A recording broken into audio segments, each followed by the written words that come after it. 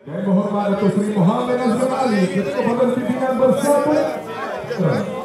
Breakdown pengundi sini ialah 46% Melayu, 30% Cina, 18% India, orang asli dan lain-lain itu 5%. Jadi ini dia punya breakdown. Jadi profil kawasan tu agak penting untuk kita faham, dan kita juga tahu dalam situasi sekarang ni sentimen saya fikir melintasi batas kaum tu jelas dalam soal kegagalan kerajaan untuk menguruskan soal ekonomi. Saya sebut tadi mungkin ini satu peluang digunakan untuk referendum. Ya. Saya patut tak boleh cakap macam ni pasal SPR tak umum lagi. Tapi maksud kita itulah kesempatan kerana kita tahu di mana-mana saja, termasuk kawasan-kawasan luar bandar ni, kos sara hidup, tekanan kos sara hidup, harga barang melambung, ringgit jatuh, cukai bertambah, harga api elektrik semua naik, air pun naik. Jadi masalah bebanan besar ni.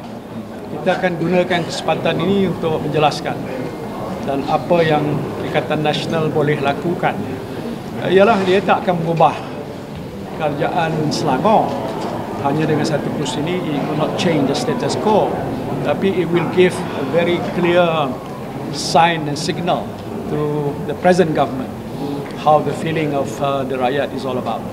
Tan Sri, you said it's going to be a referendum, but the federal government has announced millions of ringgits of projects. By right, it is not proper and fair. Whatever you say about it, saya dah dengar pihak mana yang buat komen bersih kata tak boleh buat. Sepatutnya tidak begitu, dan saya fikir rakyat tak harus berdaya dengan penghamburan peruntukan yang berjuta-juta. Itu duit rakyat. Ya, tak payah nak tunggu pada PRK ke apa, bila masa dia boleh gunakan. Tapi saya tahu juga mungkin dia nak, orang kata, menarik hati pengundi-pengundi. Okay. Mungkin tak berhenti lagi, akan 1-2 hari akan datang lagi Perdana Menteri nak turun lagi apa sekali. Dalam kes-kes yang lalu hal sebegini tidak mempengaruhi. Ada sedikit tapi tak mempengaruhi. Kalau rakyat tu susah, yang dibagi peruntukan nak buat balai, buat dewan, buat jalan raya, tapi dia punya hidup terbeban. You bagi 100 juta pun nak buat apa? Adakah you bagi bantuan pada macam yang waktu kita buat zaman COVID, food on the table?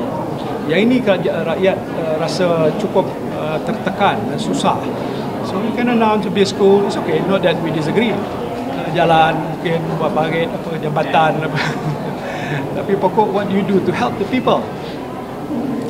Bebanan tu makin hari makin meningkat dan bertambah, dan tak lama lagi bagaimana yang telah diwar-warkan oleh Menteri Formula, dia kata rationalisation subsidi itu akan dilaksanakan bulan Jun ke Julai.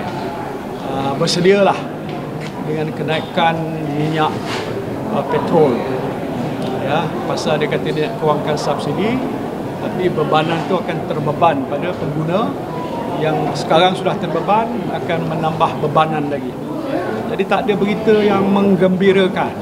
Jadi kami sebagai Perikatan Nasional peka tentang masalah itu, dan kami akan terus berjuang untuk rakyat. Walaupun ialah ini by election, tak lama lagi akan ada pilihan raya lain, tapi ini penting untuk kita bagi syarat yang kuat kepada kerajaan tentang beban yang ditanggung oleh rakyat. That's for me is key lah.